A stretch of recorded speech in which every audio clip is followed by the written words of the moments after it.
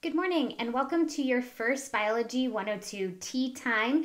The point of these mini lectures is to give you a short overview of the content so that you can fill out your study sheets and get to the information that is most essential for your quizzes and tests for this course. When I wrote this course a couple of years ago, I had a couple of things that I wanted to do. One was present some biological information that I feel like is valuable to you, and I present this in 4 core areas that we will cover at the end of this first lecture as an overview of where we're going. And the second thing is I really want to connect this to your life. And so a lot of those study sheet questions will hopefully be connecting, and our live Zooms will be connecting and discussing these principles and practicing them live so that we can connect it back to our lives and why it should matter to us. So today I have a couple of goals. One is to define biology, and 2, to give you an overview for the whole semester. So biology, in short, is defined as the scientific study of life. So in order to understand that, you need to know what a scientific study is and what characteristics scientists give to living things that is different than what you would give to a non-living rock or something like that, a piece of dirt or water, things that we would call non-life, right, or non-living materials. So I'm going to talk about those 2 things, and then we will end with an overview for the semester.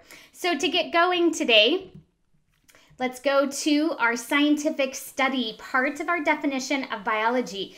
So if biology is the scientific study of life, then scientists have to carry out these studies. These studies are a little bit different than what you would do in your everyday life. I think most of us would make observations in our life. Most of us have asked questions about how our bodies work or why something is happening to plants and animals around us. We've even maybe had hypothesis or a prediction about like sort of why something is working the way that it is, and maybe even a prediction of like, if I do this, then maybe this will happen. So all of us kind of carry out those kinds of things in our normal everyday life.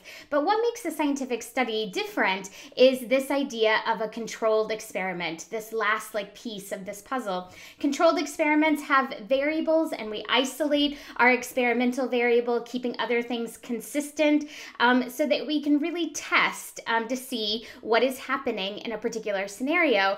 And then we can go back and it can inform our predictions, our hypothesis, and even answer our question ultimately. These scientific studies are not done alone. They're not done once. They're done many times, so they're replicated. And within the scientific community, they are peer-reviewed and peer-replicated as well. So that's a little bit different than us just thinking to ourselves, like, I have this question and I'm thinking of an answer, or I think it's working like this, and making predictions on our own. Scientists actually carry out these controlled experiments.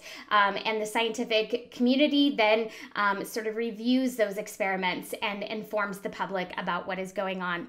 So biology is the scientific study, but the second part of that definition is of life. And so what is life? What constitutes characteristics or properties that make something living versus non-living?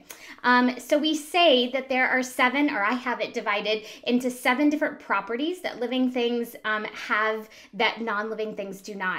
So the first thing on my list here is living things have order.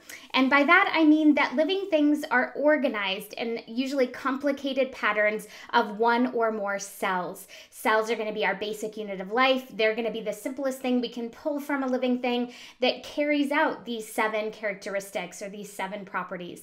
We also say that living things have regulation, and by this I mean homeostasis. So living things have the ability to highly regulate their internal environments even when the external world is changing rapidly. So we can keep our heat, right, consistent even when the outside environment, maybe the heat and the temperature is changing very rapidly. Or we can maintain certain concentrations of chemicals internally, even if the external world has different concentrations of chemicals around us. So this kind of regulation, this internal regulation, is very specific to living things. We say, third on the list, living things grow and develop. So there are patterns due to genetics that enable different organisms to grow over the course of their lifespan and develop. So there's different patterns of development as well that follow different species. We say fourth on the list, living things can utilize energy.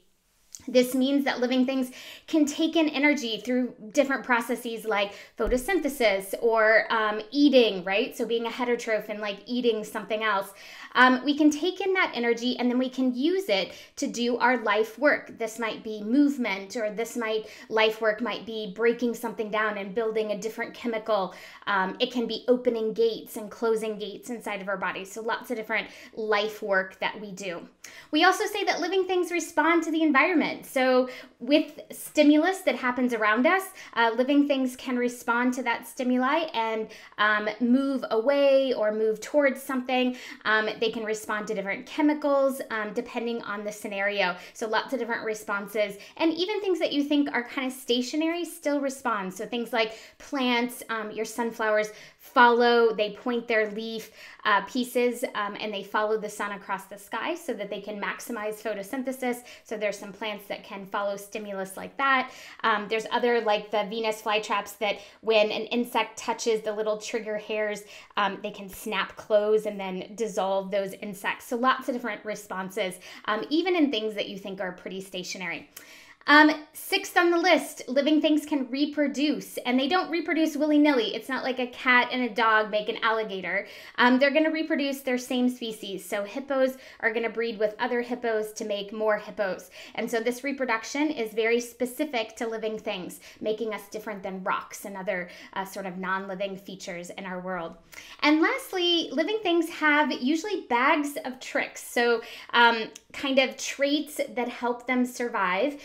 These are called adaptations, and adaptations accumulate in populations due to natural selection. So populations can change over time. This idea of populations and these groups of organisms changing over time is very specific to life. We don't see it in rocks again and other sort of non-living entities.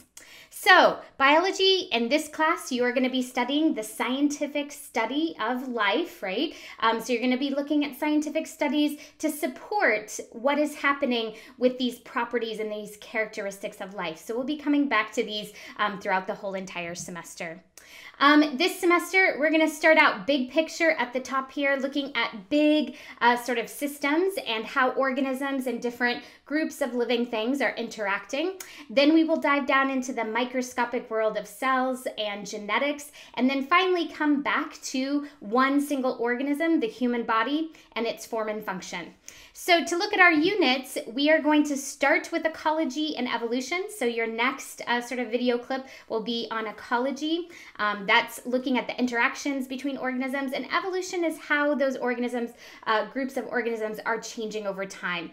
So we'll be looking at that in Unit 1. Unit 2, we will be looking at the simplest basic unit of life, the cell, and all the life work that it carries out inside of itself. The third unit, we will be looking at DNA and genetics and inheritance, so those processes that sort of guide DNA and how it functions. And the last unit is human body form and function, where we tour the human body and we apply a lot of these different processes back to how it works for humans. And so this is where we are going. This is your first video clip. Each video clip will have some study sheet questions that go along with it. So I highly recommend that you view these and then do those questions in order to prepare for your quizzes and exams. So I'll see you next time.